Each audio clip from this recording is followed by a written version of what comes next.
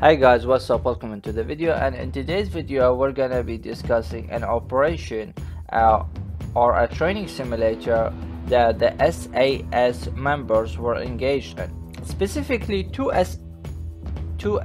Special Air Service members were engaged in this particular simulation.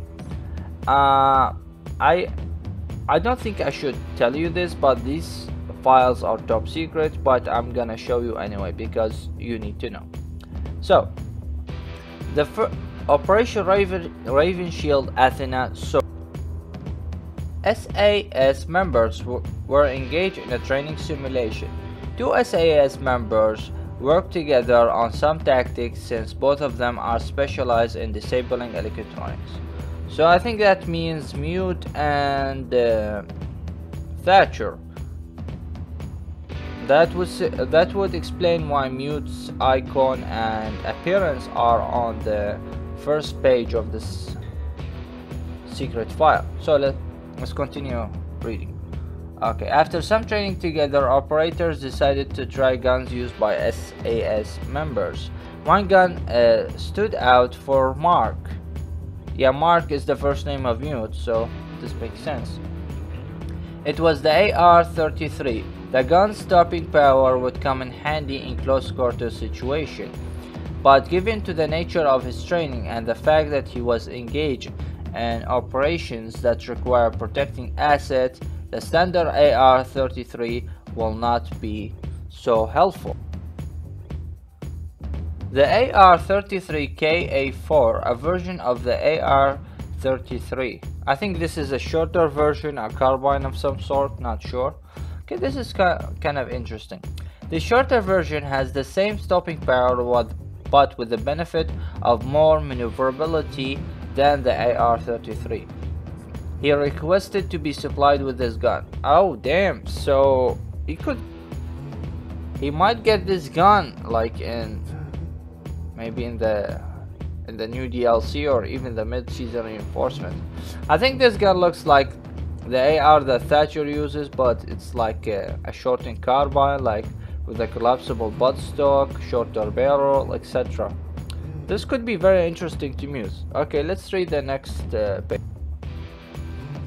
Sometime after his request, his new gun was delivered. At his request, the gun would have a lower RPM than the standard to help manage the recoil and the ammunition. It makes sense.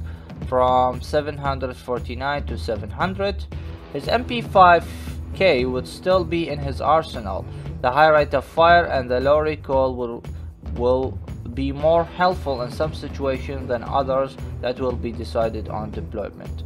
Who dares wins, and we see here on the lower right corner the logo for the Special Air Service, Who Dares Win, the flying dagger basically.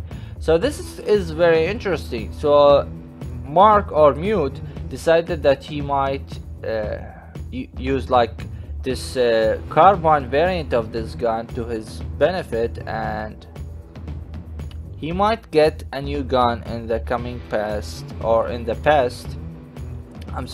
coming weeks, maybe with the next DLC or the mid-season reinforcement. We don't know. Okay, break, cut. Guys, I don't know if you believe this or not. I highly doubt you if you if you do. This was done by me. It's a little something I had in mind. I do apologize for the bad English and the bad grammar. English is my second language, but I'm gonna be doing a few of these in the few weeks to come, because I know it's kind of fun. I would like to see a certain weapon on an operator or a certain gadget or a certain buff. So I'm gonna make up like this little scenario as you just already saw here, and I don't know, it's kind of fun. Yeah, it's kind of my thing, and I do hope you enjoyed it. So let's hope that he might get this gun regarding this new operation. If you don't know, Raven Shield Athena Assault was a DLC regarding, I think it was Rainbow Six Siege Vegas 2. I'm not sure, but again, this was just a fan-made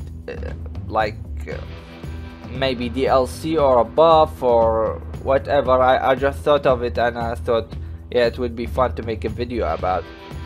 So guys, thank you so much for watching, and I will post this on Reddit, like, to see how people react. Thank you again for watching and have a good day.